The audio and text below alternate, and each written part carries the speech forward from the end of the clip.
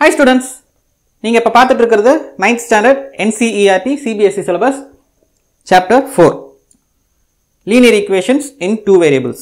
அதுல exercise number 4.3 seventh sumல என்ன கேட்டிருக்காங்க அப்படினு பாத்தீங்கன்னா Yamini and Fatima, two students of class 9th of a school, together contribute ₹100 towards the Prime Minister's Relief Fund to help the earthquake victim. Write the linear equation which satisfies this data. You may take their contribution ₹x and y. Draw the graph of the same. Okay. Equation நம்ம create பண்ணிட்டு கிராஃபும் இதுல இருந்து நம்ம அந்த equation வந்து கிராஃபும் நம்ம plot பண்ணனும். Okay. First இவங்களோட ரெண்டு பேர் கொடுத்திருக்காங்க. So Yamini and Fathima.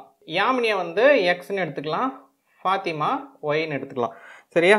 So, ரெண்டு பேருடைய கான்ட்ரிபியூஷனும் சேர்த்து together the contribution is 100. அப்போ x plus y equal to 100. இதுதான் நமக்கு கிடைச்சிருக்க ஈக்குவேஷன். சரி, இப்போ என்ன பண்ணுவோம்? ஈக்குவேஷன் கிடைச்ச உடனே இங்க ஒரு பாக்ஸ் போடுவோமா? பாக்ஸ் போட்டுட்டு என்ன பண்ணுவோம்? x and y கான்ட்ரிபியூஷன் என்னன்னு செக் பண்ணுவோம். இந்த x plus y equal to 100. சரியா? x plus y equal to 100 ன்ற ஈக்குவேஷன்ல நான் என்ன பண்றேன் அப்படின்னு பாத்தீங்கன்னா x க்கு ஒரு 50 கொடுக்கிறேன். சரியா? ஏன்னா ஹண்ட்ரட்ஸ்ல இருக்கு அப்படின்னா வேல்யூஸ் வந்து இங்க தௌசண்ட்ஸ்ல இருந்தா நீங்க x and y க்கு கொடுக்குற பாயிண்ட்ஸ் வந்து ஹண்ட்ரட்ஸ்ல கொடுங்க. இதுவே வந்து ஹண்ட்ரட்ஸ்ல இருக்க வேல்யூ ஹண்ட்ரட்ஸ்ல கொடுத்துருக்காங்க அப்படின்னா xy பாயிண்ட்ஸ் வந்து டென்ஸ்ல கொடுங்க. அப்படி கொடுத்தீங்கன்னா உங்களுக்கு பாயிண்ட் வந்து உங்க பிளாட் பண்றதுக்கு ஈஸியா இருக்கும். சரியா? ஒன்லயே கொடுத்தீங்கன்னா உங்களுக்கு ஆன்சர்ஸ் ரொம்ப பெரிய ஆன்சரா வரும். ஒரு பாயிண்ட்ல எங்க குறிச்சிட்டு 1 இங்க கொடுத்துட்டு எங்கேயோ வந்து 100 குறிக்கிற மாதிரி இருக்கும். சரியா? அதனால வந்து ஹண்ட்ரட்ஸ்ல இருந்தா டென்ஸ்ல எடுத்துக்கோங்க, தௌசண்ட்ஸ்ல இருந்தா ஹண்ட்ரட்ஸ்ல எடுத்துக்கோங்க. ஓகே, இங்க x க்கு 50 எடுத்திருக்கேன். அப்ப x is equal to 50 substitute பண்ணா இந்த ஈக்குவேஷன்ல 50 plus y equal to 100. அப்ப y is equal to 100 minus 50. அப்ப y க்கு என்ன வரும்? 50. அதாவது யாமினி 50 rupees கொடுத்திருந்தா ஃபாத்திமாவும் 50 rupees கொடுத்திருப்பாங்க. சரி, இன்கேஸ் யாமினி வந்து ஒரு 70 rupees கொடுக்குறாங்க, இல்ல 60 rupees கொடுக்குறாங்கன்றத வச்சும் செக் பண்ணி பார்க்கலாம்.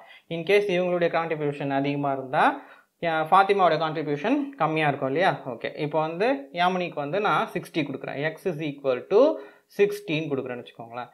அப்ப x க்கு 16 கொடுக்கும்போது 60 plus y is equal to 100. அப்ப y is equal to 100 minus 60. அப்ப என்ன வரும்? 100 minus 60 is 40. அப்ப y equal to 40. எது?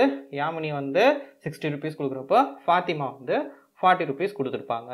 So this is the answer for this sum. சரி, இப்போ என்ன கேட்டிருக்காங்க அப்படின்னா நமக்கு கிராஃப்ல பிளாட் பண்ணி காட்டணும். கிராஃப்ல பிளாட் பண்ணி காட்டும்போது இந்த வேல்யூஸை நம்ம பாயிண்டா எடுக்கும்போது 1 centimeter is equal to 10 units எடுத்துக்கிட்டீங்க அப்படின்னா இந்த மாதிரி நமக்கு 10, 20, 30, 40, 15 நமக்கு பாயிண்ட்ஸ் இங்க வச்சிருக்கோம்.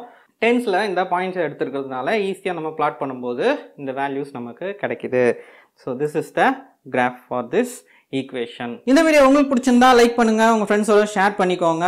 ஏதாவது டவுட்ஸ் ஆர் ஒப்பீனியனா கமெண்ட்ல சொல்லுங்க. இது வரைக்கும் நம்ம சேனலை சப்ஸ்கிரைப் பண்ணலாம், சப்ஸ்கிரைப் பண்ணிக்கோங்க. கூடவே அந்த பெல் ஐகான் கிளிக் பண்ணிக்கோங்க. அப்பதான் நம்ம போஸ்ட் பண்ற வீடியோஸ் உங்களுக்கு உடனே நோட்டிஃபிகேஷன்ல காட்டும். Thank you students.